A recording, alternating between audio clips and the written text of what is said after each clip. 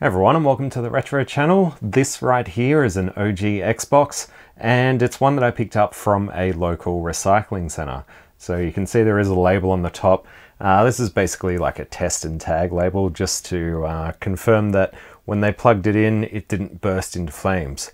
But it may still not work, and from the look of it, it's in pretty rough condition, so I wouldn't be surprised if it doesn't boot at all.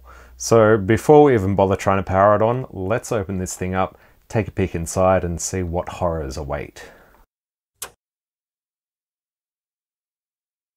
And you might be able to see through those vents that there is a bit of corrosion going on with the RF shield inside. So yeah, might be a little bit nasty in there. But it does look like it hasn't been opened before, which is kind of a good sign, I guess. Anyway, let's open it. Right, so I think there's 4 screws under these feet, just at the edges, and there should be some screws under these labels. Feels like one there. And I think there's one there. So 2 there, and 2 and 2. Let's do it. All right, so if we just kind of lift at the edge of these feet, that should be enough to reveal that screw. I think it's a T15. Ooh, that feels a bit loose.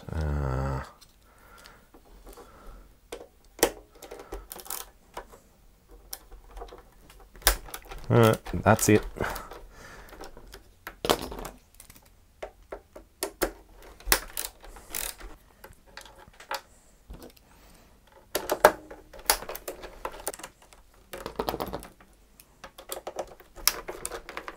Alright, so that's the screws under the feet out.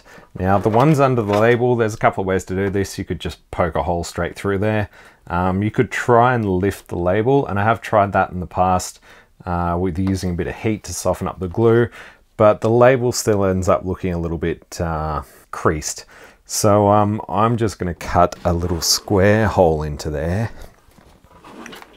So I'm just going to cut a little cross shape.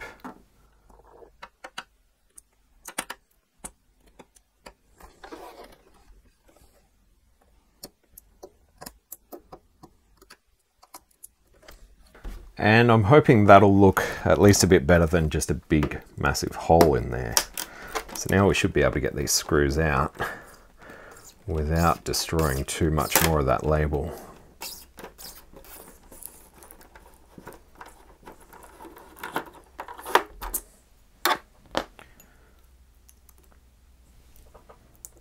So yeah, it'll still be obvious that these screws have been taken out, but most of the label's still intact, so I'm cool with that. All right, let's see if we can open this thing up. I don't think there's any clips. I think you literally just have to jiggle it around until it pops open. All right, that should do it.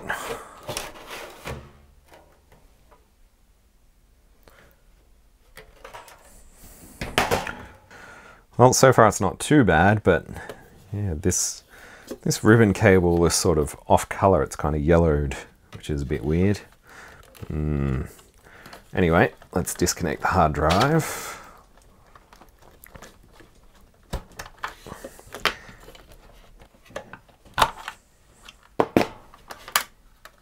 Right, so I think we just need to remove this screw to get the hard drive caddy out of the way, along with the hard drive, of course. So let's take that out, and it's a T10 bit. That should, yes, it just lifts out. And there's some more dust. CD-ROM or DVD-ROM has 2 screws up the front here. I think there's one here.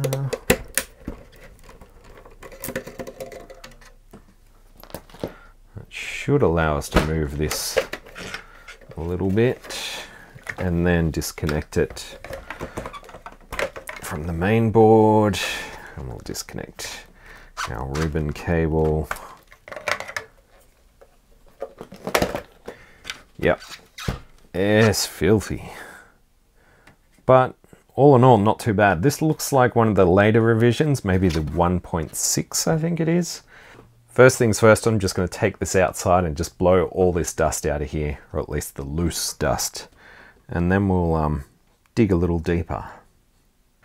Right, so I blew everything out with this air duster gun. It's actually not bad, this thing. It takes 5 volts just by a USB-C. And apparently the output power is 65 watts. I think it's just got a few, probably 18650 lithium cells in there. But yeah, it does the job pretty well, and it's certainly a lot easier than firing up the air compressor and using that all the time.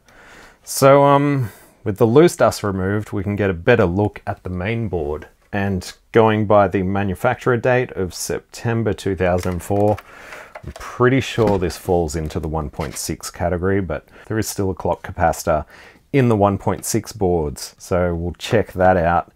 In fact, looking at it right now, it appears to be bulging. I'm not sure if the camera's going to focus in that area, but it appears to be bulging from what I can see. So definitely want to check that out. Let's continue pulling this board out.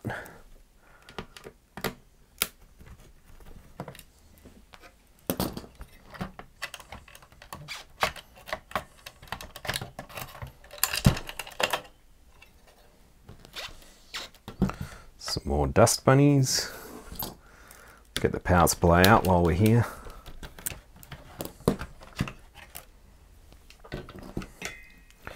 And we may as well take the fan out, give that a clean out. I think there's a couple of clips around the bottom that hold it in. You just sort of lift it up, I think.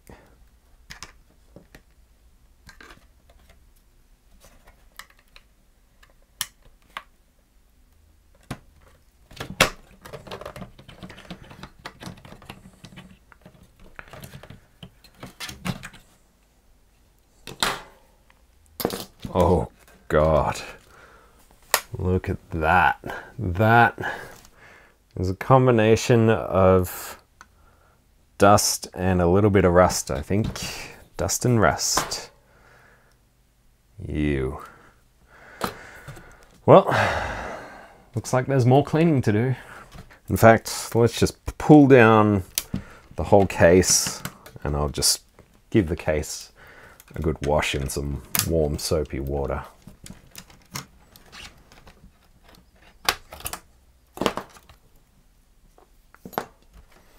I think for the front, it's clipped at the sides. Let's see if we can do this without breaking something. Wow, that's a tight fit.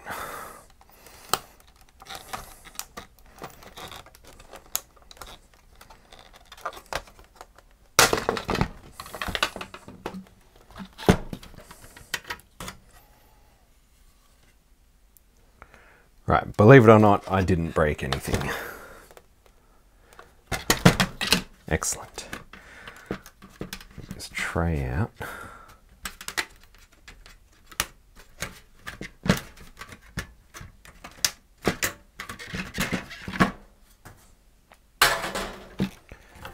Alright, so now I can take these plastic bits. I might take this controller power button part out as well. How does that come out? There's a clip.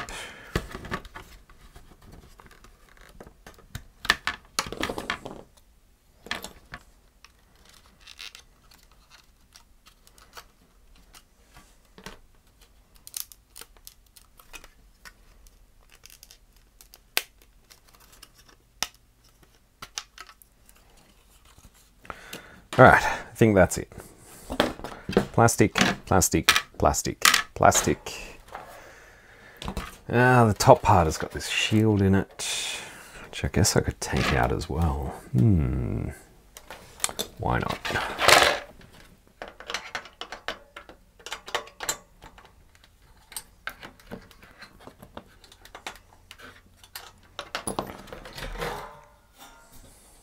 Alright, so I took out all the RF shielding, so now we're just left with the plastic parts. So I'm going to give all of these a scrub in some warm soapy water, even the drive caddies may as well. And yeah, hopefully this label will come off neatly, but I guess I'll find out. And yeah, then we'll do some inspection of these boards and see what's going on. Definitely want to check out this guy, but also want to check out the power supply, make sure everything looks okay there before we connect it to mains power. Alright, so the case got a wash and a scrub, and I also hit it with some Ultimate Black, which I also used on the Sega, if you saw the last video. And yeah, it looks quite good. The only sort of downside is the actual badge on the top has a little bit of scuff mark in it. I don't know what to do with that. If I try and polish it up, I could end up making it worse, so I might just leave it like that. But yeah, I also went through and checked every capacitor in here. Pretty much made a list of what I saw. I did have to pull all of them out to test them individually, and almost all of them were good except for a group, and they are the CPU caps. And I also went back and tested the other Xbox that I have, and it has the same issue. So CPU caps may need to be replaced, but I'm not going to do that in this video. I'm actually going to split that off into a new video and talk a bit more in depth about those, because I think it is a pretty important subject and I don't want it to get buried in this video. So I'm going to have a separate video for that. I did reinstall the clock capacitor for now, even though it is leaking and it will need to be replaced. Again, like 1.6 boards, they say, oh, don't worry about the clock capacitor. Clearly that's not the case, at least not in 2022. So that'll all go into a separate video. We'll focus just on the capacitors themselves. But for now, everything is reassembled. Well, the screws are all back in. So I just want to power this up, make sure I haven't made a colossal error, although I have checked the polarity of all the caps that I put back in. They seem okay, but at least we'll be able to see if this thing powers on at all, because so far I don't even know if this thing works. So yeah, let's hook up a power supply, and thanks to Mr. Lurch, I borrowed a few AV cables because I realized that I didn't even have an AV cable for an Xbox. So thanks, mate. Okay, I think we're ready to connect power.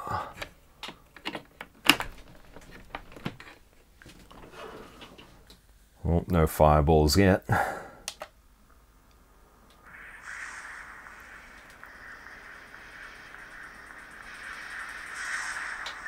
It appears to work. Now we're probably going to get some error because the drives are not installed, but this is a good start. Not seeing any capacitors swelling up or anything, so that's also good.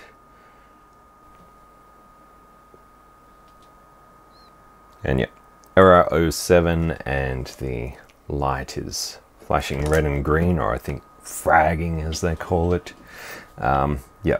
Let's install some drives and see if we can get any further. Alright, drives are connected. I've just got the hard drive just sitting out of the way for the moment. Let's see. Oh, I definitely heard the DVD drive spin up.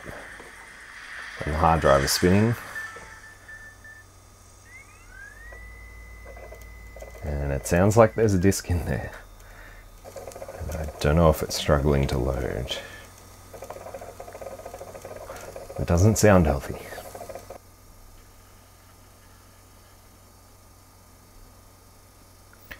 Alright, so I don't think it loaded the disk, but there we are in the dashboard, and of course we have to set the time. Let's see what's in here. The Ultimate Xbox Selection. Ooh. And that disc is very rough. Let me grab a controller and another disc, and we'll see if the drive works properly. And again, thanks to Jace for letting me borrow his Juke controller and some games. Just throw in this one. Ooh, yes, that looks mint. Possibly either it's a very cherished game or it's a really crappy game that nobody wants to play.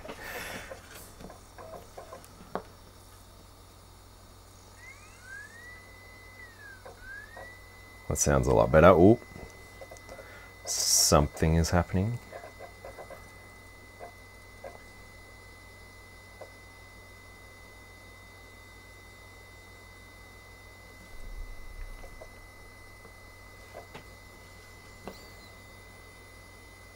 Alright, so the drive does appear to be working. It was just this horribly rough disc. I don't know if you're going to be able to see that on the camera, but it is scratched up to the shit house.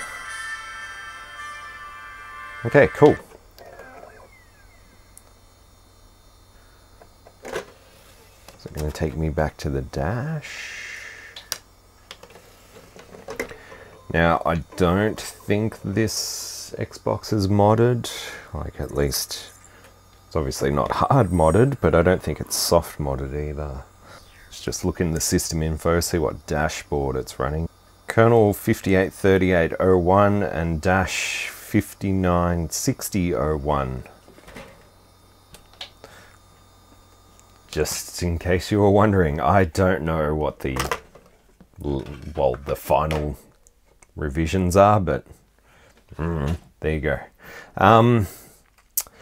I don't have any of the required discs to soft mod this right now, so I'm just going to stick it all back together, but at least it, for the most part, it appears to be working, but I'll give it a proper test. So that took about 10 minutes. I wonder if the time is still there. If that clock capacitor still has any life in it. Yeah, it didn't ask me for the time, so I guess it still kind of works, but definitely want to replace that before it leaks everywhere. Alright, so it's been about a week and I haven't really had much time to play games, but I did just fire up Burnout 3 Takedown, and yeah, it's been great fun. I didn't have an Xbox back in the day, I went straight to a 360, so I did have Burnout Revenge, which is very similar. In fact, like the original Xbox gives that game a run for its money, but I guess Burnout Revenge on the 360 wasn't exactly groundbreaking, but Xbox is pretty powerful considering how old it is.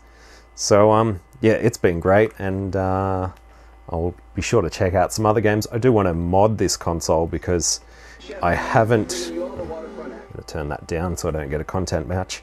I haven't modded this yet, and I would like to get 720p out of it because the PAL Xboxes don't do any HD resolutions, so you do have to mod them. I just crashed into a wall. So yeah, definitely want to do at least a soft mod, and then maybe look at hard mod options. But yeah, this has been good fun. I'm kind of liking the Xbox. So I did pick up a copy of Splinter Cell, so I'll use that to do the soft mod. And now I'm not watching where I'm going, but that'll come up in a future video. As I mentioned, I do want to check out these CPU capacitors and do a separate video on that, because I do think it's something that potentially affects, you know, more than half, the majority of the Xboxes out there. So it's definitely something to look at, but for now I'm just gonna play a few games. So as always, thanks for watching the Retro Channel. A massive thanks to the people that support the channel on Patreon and YouTube memberships. And yeah, I'll catch you in the next one with some more Xbox stuff and, you know, some Commodore 64 stuff in between there too. Gotta have some C64 stuff. But yeah, that's it for now. So thanks for watching. I will crash you next time. That's terrible.